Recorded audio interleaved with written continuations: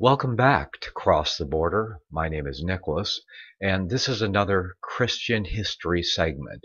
We will be reviewing another chapter from J.A. Wiley's History of Protestantism. Protestants before Protestantism, or we could say the pre-Reformation fathers. Let's jump right in. In pursuing to an end the history of the Albigensian Crusades, we have been carried somewhat beyond the point of time at which we had arrived. We now return. A succession of light, which shines out at intervals amidst the darkness of the ages, guides our eye onward. In the middle of the 11th century appears Berengarius of Tours in France. He is the first public opponent of Transubstantiation. A century had now passed since the monk, Paschasius Radbertus, had hatched the astounding dogma. In an age of knowledge, such a tenet would have subjected its author to the suspicion of lunacy. But in times of darkness, like those in which this opinion first issued from the convent of Corbeil, the more mysterious the doctrine, the more likely it was to find believers. The words of Scripture, "This is my body," torn from their context and held up before the eyes of ignorant men, seemed to give some countenance to the tenet. Besides, it was the interest of the priesthood to believe it, and to make others believe it too.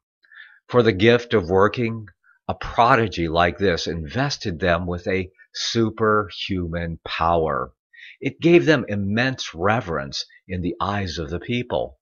The battle that Berengarius now opened enables us to judge of the wide extent which the belief in transubstantiation had already acquired. Everywhere in France, in Germany, in Italy, we find a commotion arising on the appearance of its opponent. We see bishops bestirring themselves to oppose his impious and sacrilegious heresy, and numerous councils convoked to condemn it. The Council of Versailles in 1049, under Leo IX, which was attended by many foreign prelates, condemned it, and in doing so condemned also, as Berengarius maintained, the doctrine of Ambrose, of Augustine, and of Jerome. There followed a succession of councils: at Paris 1050, at Tours 1055, at Rome 1059, at Rouen 1063, and at Poitiers 1075, and again at Rome in 1078, at all of which the opinions of Berengarius were discussed and condemned.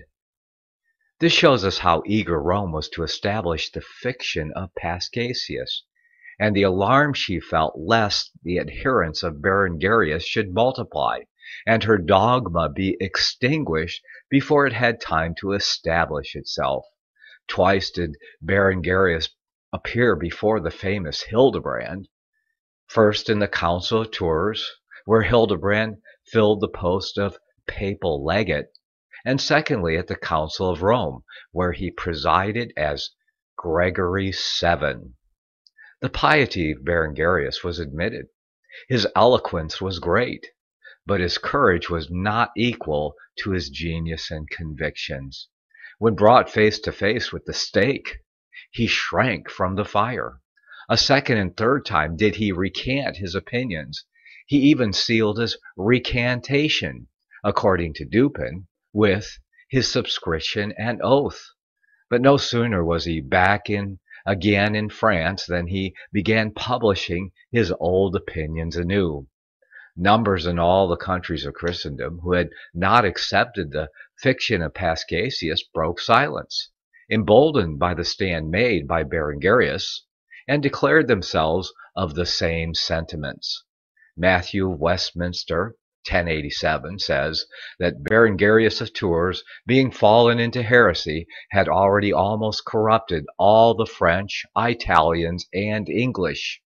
His great opponent was Lanfranc, Archbishop of Canterbury, who attacked him not on the head of transubstantiation only, but as guilty of all the heresies of the Waldenses, and as maintaining with them that the church remained with them alone, and that Rome was the congregation of the wicked and the seat of Satan.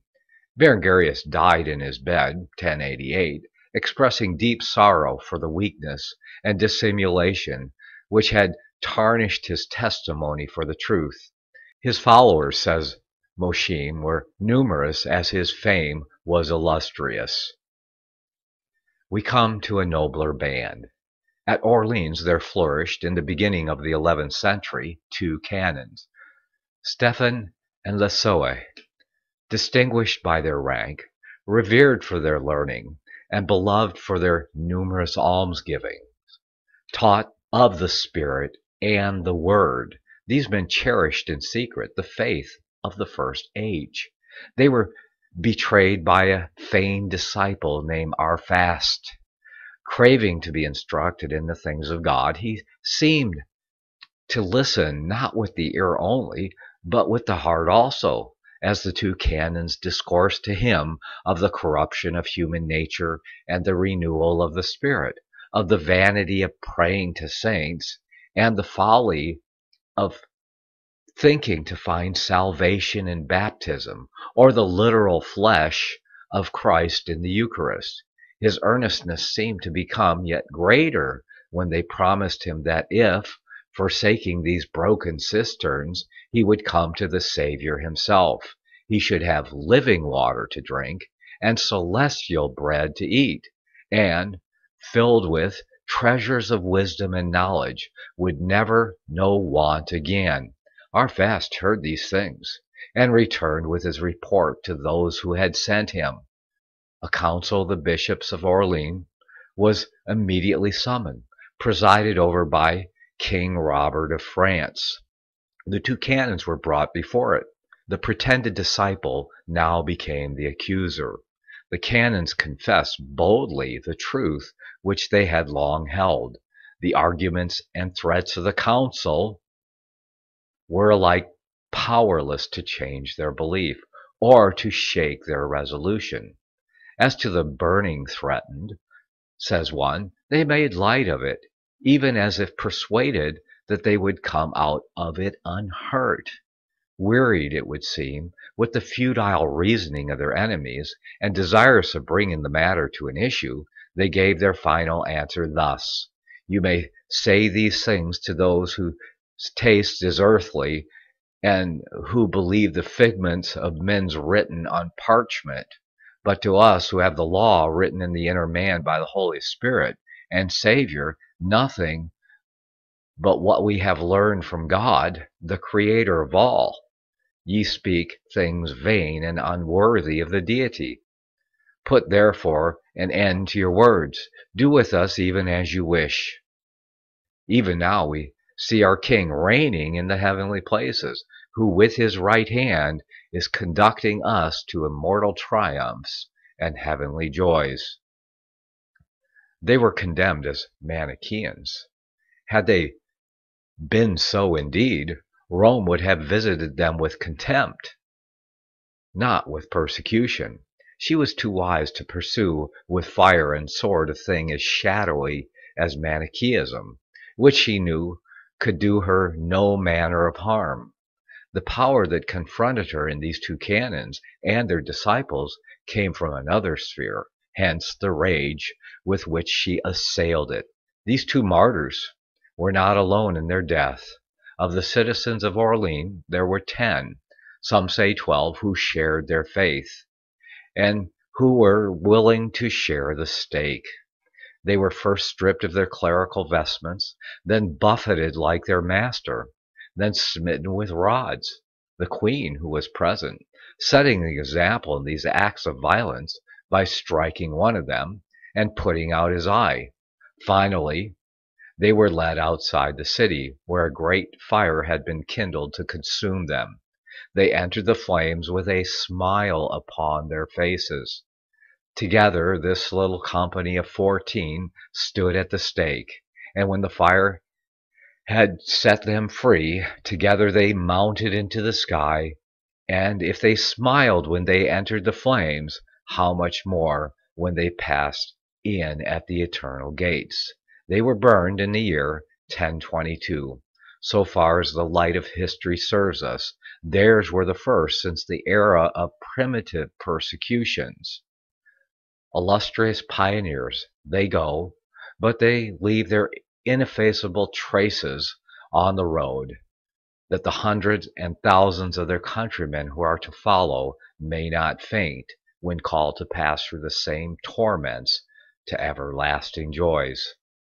We next mention Peter de Bruys, who appeared in the following century, the 12th, because it enables us to indicate of the rise and explain the name borne by the Petrobrusians, their founder, who labored in the provinces of Dauphine, Provence, and Languedoc.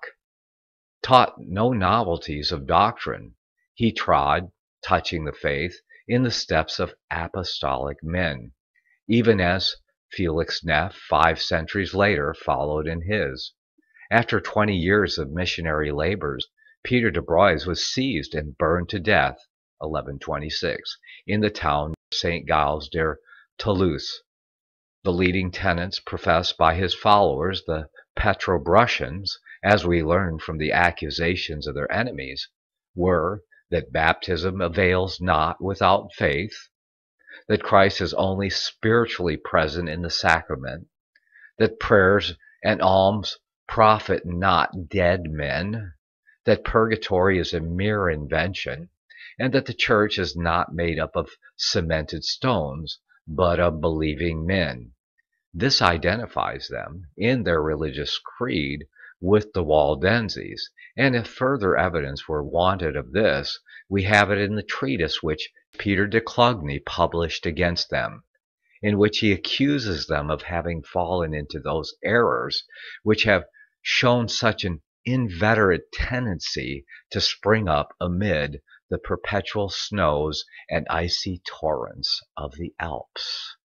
When Peter de Bruys had finished his course, he was succeeded by a preacher of the name of Henri, an Italian by birth, who also gave his name to his followers, the Henricians. Henri, who enjoyed a high repute for sanctity, wielded a most commanding eloquence. The enchantment of his voice was enough, said his enemies, a little envious, to melt the very stones. It performed what may perhaps be accounted a still greater feat. It brought, according to an eyewitness, the very priest to his feet, dissolved in tears. Beginning at Lausanne, Henri traversed the south of France, the entire population gathering around him wherever he came, and listening to his sermons. His orations were powerful but noxious, said his foes, as if a whole legion of demons had been speaking through his mouth.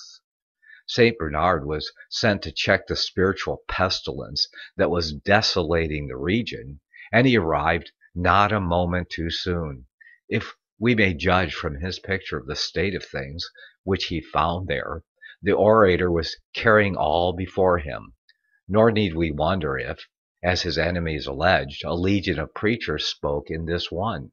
The churches were emptied, the priests were without flocks, and the time-honored and edifying customs of pilgrimages, of fasts, of invocations of the saints, and oblations for the dead were all neglected. How many disorders, says St. Bernard, writing to the Count of Toulouse, do we every day hear that Henri commits in the Church of God? That ravenous wolf is within your dominions, clothed with a sheepskin, but we know him by his works. The churches are like synagogues, the sanctuary despoiled of its holiness, the sacraments looked upon as profane institutions. The feast days have lost their solemnity. Men grow up in sin, and everyday souls are borne away before the terrible tribunal of Christ without first being reconciled and fortified by the Holy Communion. In refusing Christians' baptism, they are denied the life of Jesus Christ." Unquote. Such was the condition in which, as he himself records in his letters, Saint Bernard found the populations in the south of France. He set to work, stemmed the tide of apostasy, and brought back the wanderers from the Roman fold. But whether this result was solely owing to the eloquence of his sermons may be fairly questioned, for we find the civil arm operating along with him. Henri was seized, carried before Pope Eugenius III, who presided at a council then assembled at Rheims, condemned and imprisoned. From that time we hear no more of him, and his fate can only be guessed at. It pleased God to raise up, in the middle of the 12th century, a yet more famous champion to do battle for the truth. It was Arnold of Brescia, whose stormy but brilliant career we must briefly sketch. His scheme of reform was bolder and more comprehensive than that of any who had preceded him. His pioneers had called for a pacification of the faith of the Church. Arnold demanded a rectification of her constitution. He was a simple reader in the church of his native town, and possessed no advantages of birth, but, fired with the love of learning, he traveled into France that he might sit at the feet of Abelard, whose fame was then filling Christendom. Admitted a pupil of the great scholastic, he drank in the wisdom he imparted without imbibing along with it his mysticism. The scholar in some respects was greater than the master. He was destined to leave traces more lasting behind him. In subtlety of genius and scholastic lore, he made no pretensions to rival Abelard, but in a burning eloquence, in practical piety, in resoluteness, and in entire devotion to the great cause of the emancipation of his fellow men from a tyranny that was oppressing both their minds and bodies, he far excelled. From the school of Abelard, Arnold returned to Italy, not as one might have feared, a mystic, to spend his life in scholastic hair-splitting and wordy conflicts, but to wage an arduous and hazardous war for great and much-needed reforms. One cannot but wish that the times had been more propitious. A frightful confusion, he saw, had mingled in one anomalous system the spiritual and the temporal. The clergy, from their head downwards, were engrossed in secularities. They filled the offices of state. They presided in the cabinets of princes. They led armies. They imposed taxes. They owned lordly dominions. They were attended by sumptuous retinues, and they sat at luxurious tables. "Here," said Arnold, "is the source of 1,000 evils. The church is drowned in riches. From this immense wealth flow the corruption, the profligacy, the ignorance, the wickedness, the intrigues, the wars and bloodshed which have overwhelmed church and state and are ruining the world." A century earlier, Cardinal Damiani had congratulated the clergy of primitive times on the simple lives which they led, contrasting their happier lot with that of the prelates of those later ages, who had to endure indignities which would have been but little to the taste of their first predecessors. What would the bishops of old had done, he asked, concurring by anticipation in the censure of the eloquent Brescian, had they to endure the comments that now attend the episcopate? To ride forth constantly attended by troops of soldiers with swords and lances, to be girt about by armed men like a heathen general, not amid the gentle music of hymns, but the din and clash of arms, Every day royal banquets, every day parade, every table loaded with delicacies, not for the poor, but for the voluptuous guests, while the poor, to whom the property of right belongs, are shut out and pine away with famine. Arnold based his scheme of reform on a great principle. The Church of Christ, said he, is not of this world. This shows us that he had sat at the feet of a greater than Abelard, and had drawn his knowledge from diviner fountains than those of the scholastic philosophy. The Church of Christ is not of this world. Therefore, said Arnold, its ministers ought not to fill temporal offices and discharge temporal employments. Let these be left to men whose duty it is to see to them, even kings and statesmen. Nor do the ministers of Christ need, in order to discharge of their spiritual functions, the enormous revenues which are continually flowing into their coffers. Let all this wealth, these lands, palaces, and hoards be surrendered to the rulers of the state, and let the ministers of religion henceforward be maintained by the frugal yet competent provision of the tithes and the voluntary offerings of their flocks. Set free from occupations which consume their time, degrade their office, and corrupt their heart, the clergy will lead their flocks to the pastures of the gospel, and knowledge and piety will again revisit the earth. Attired in his monk's cloak, his countenance stamped with courage, but already wearing traces of care, Arnold took his stand in the streets of his native Brescia, and began to thunder forth his scheme of reform. His townsmen gathered around him. For spiritual Christianity, the men of that age had little value. Still, Arnold had touched a chord in their hearts, to which they were able to respond. The pomp, profligacy, and power of churchmen had scandalized all classes and made a reformation so far welcome, even to those who were not prepared to sympathies in the more exclusively spiritual views of the Waldenses and Albigenses. The suddenness and boldness of the assault seemed to have stunned the ecclesiastical authorities, and it was not until the Bishop of Brescia found his entire flock deserting the cathedral and assembling daily in the marketplace, crowding round the eloquent preacher and listening with applause to his fierce philippics, that he bestirred himself to silence the courageous monk. Arnold kept his course, however, and continued to launch his bolts, not against his diocese, for to strike at one mitre was not worth his while, but against that lordly hierarchy which, finding its centre on the 7 hills, had stretched its circumference to the extremities of Christendom.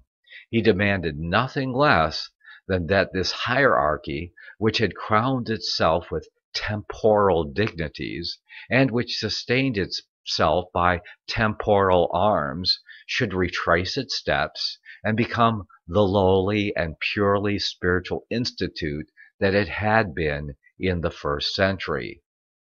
It was not very likely to do so at the bidding of one man, however eloquent, but Arnold hoped to rouse the populations of Italy, and to bring such a pressure to bear upon the Vatican as would compel the chiefs of the Church to institute this most necessary and most just reform. Nor was he without the countenance of some persons of consequence. Mithridates, the Council of Brescia, at the first supported his movement. The bishop, deeming it hopeless to contend against Arnold on the spot, in the midst of his numerous followers, complained of him to the Pope. Innocent, too, convoked a general council in the Vatican, and summoned Arnold to Rome. The summons was obeyed. The crime of the monk was of all others the most heinous in the eyes of the hierarchy. He had attacked the authority, riches, and pleasures of the priesthood. But other pretexts must be found on which to condemn him. Beside this, it was said of him that he was unsound in his judgment about the sacrament of the altar and infant baptism. We find that St. Bernard, sending to Pope Innocent II a catalogue of the errors of Abelardus, whose scholar Arnold had been, accuseth him of teaching, concerning the Eucharist, that the accidents existed in the air, but not without a subject, and that when a rat doth eat the sacrament, God withdraweth whither he pleaseth, and preserveth where he pleases the body of Jesus Christ. The sum of this is that Arnold rejected transubstantiation, and did not believe in baptismal regeneration, and on these grounds the council found it convenient to rest their sentence, condemning him to perpetual silence. Arnold now retired from Italy. Passing the Alps, he settled himself, Otho tells us, in a place of Germany called Turigo, or Zurich, belonging to the diocese of Constance, where he continued to disseminate his doctrine, the seeds of which, it may be presumed, continued to vegetate until the times of Zwingli.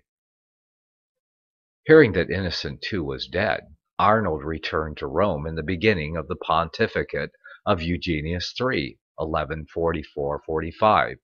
One feels surprise, bordering on astonishment, to see a man with the condemnation of a pope and council resting on his head, deliberately marching in at the gates of Rome and throwing down the gauge of battle to the Vatican.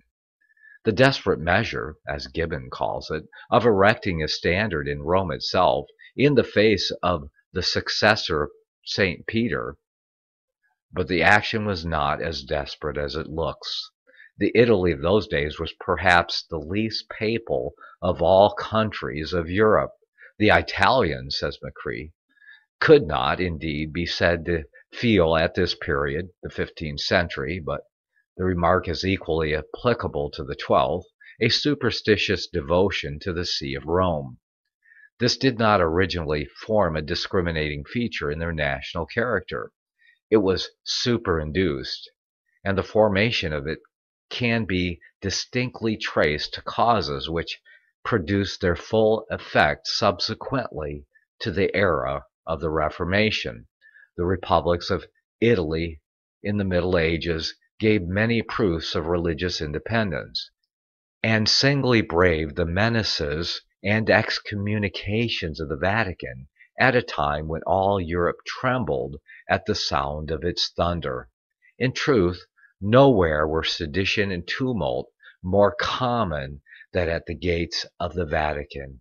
In no city did rebellion so often break out as in Rome, and no rulers were so frequently chased ignominiously from their capital as were the popes. Arnold, in fact, found Rome on entering into it in revolt. He strove to direct the agitation into a wholesome channel. He essayed, if it were possible, to revive from its ashes the flame of ancient liberty, and to restore, by cleansing it from its many corruptions, the bright form of primitive Christianity. With an eloquence worthy of the times he spoke of, he dwelt on achievements of the heroes and patriots of classic ages, the sufferings of the first Christian martyrs, and the humble and holy lives of the first Christian bishops. Might it not be possible to bring back these glorious times? He called on the Romans to arise and unite with him in an attempt to do so. Let us drive out the buyers and sellers, or money changers, who have entered the temple.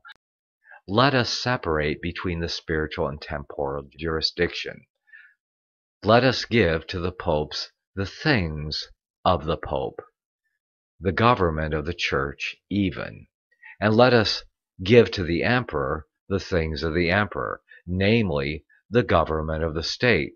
Let us relieve the clergy from the wealth that burdens them, and the dignities that disfigure them, and with the simplicity and virtue of former times, will return the lofty characters and the heroic deeds that gave to those times their renown.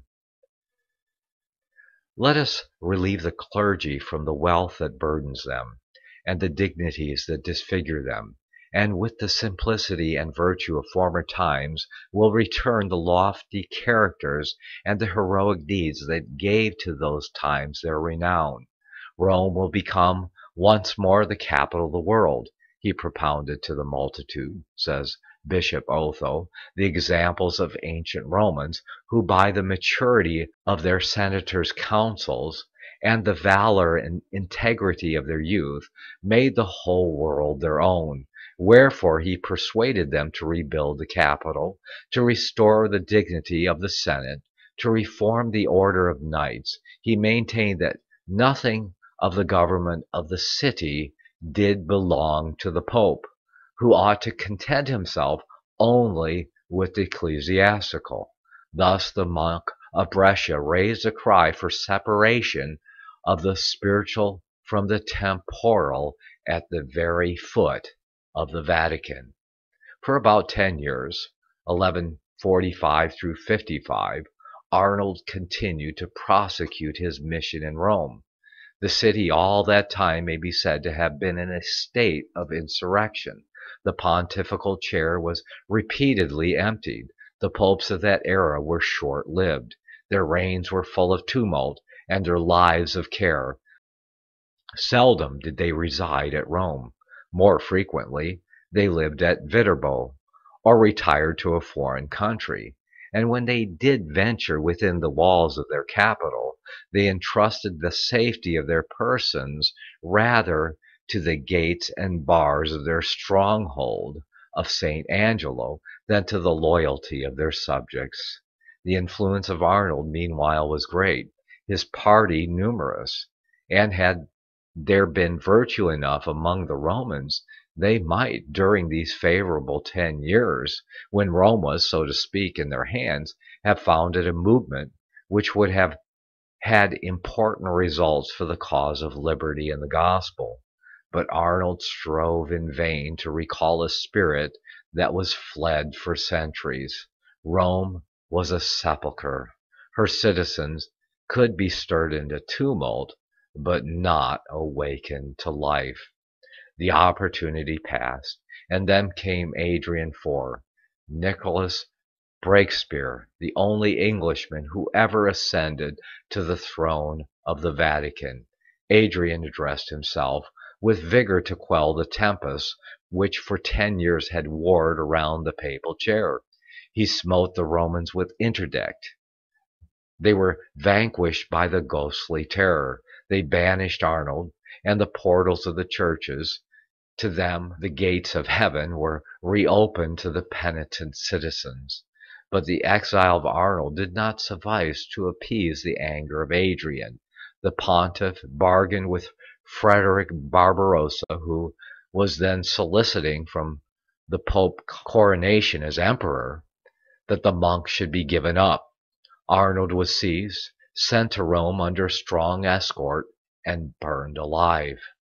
We are able to infer that his followers in Rome were numerous to the last, from the reason given for the order to throw his ashes into the Tiber, to prevent the foolish rabble from expressing any veneration for his body. Arnold had been burned to ashes, but the movement he inaugurated was not extinguished by his martyrdom. The men of his times had condemned his cause. It was destined, nevertheless, 7 centuries afterwards, to receive the favorable and all but unanimous verdict of Europe. Every succeeding reformer and patriot took up his cry for a separation between the spiritual and temporal, seeing in the union of the two, the Roman princedom, one cause of the corruption and tyranny which afflicted both church and state. Wycliffe made this demand in the 14th century, Savonarola in the 15th, and the reformers in the 16th. Political men in the following centuries reiterated it and proclaimed with ever-growing emphasis the doctrine of Arnold. At last, On the 20th of September, 1870, it obtained its crowning victory. On that day, the Italians entered Rome. The temporal sovereignty of the Pope came to an end. The scepter was disjoined from the mitre, and the movement celebrated its triumph on the same spot where its first champion had been burned. So ends that portion of history. Next time, when we meet, we're going to jump into chapter 12 of the same commentary. It'll be Abelard and the Rise of Modern Skepticism. So we'll see you then. You've been listening to Cross the Border, one of our Christian history commentaries here. And may the Almighty keep you and bless you as you walk on the narrow way that leads to life. We'll see you next time.